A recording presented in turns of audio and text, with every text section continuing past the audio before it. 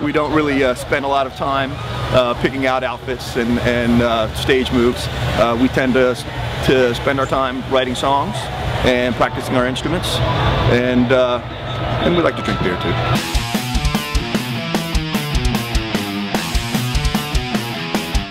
We made Earth Rocker with a very specific energy in mind. We wanted to make a record that had a good flow from beginning to end, and the tempos were very important for us on that album. And I think we were successful. We knew going into the making of the new record, which is called Psychic Warfare, that we had our work cut out for us. And I think we kind of reacted to Earth Rocker sort of subconsciously.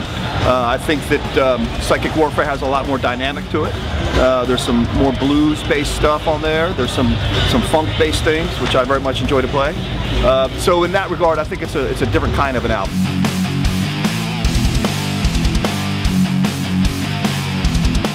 We have Neil Fallon, who is easily, in my opinion, the best lyricist out there now. I'm not sure that there's really a theme in mind. I think probably more the case is that after the record comes out and after we play the songs, some of these things sort of start to reveal themselves. And that goes for the band, I think, as well as the audience. Hi everybody, this is Jean-Paul from the band Clutch, and you should subscribe to Louder Noise, the very loudest noise there is.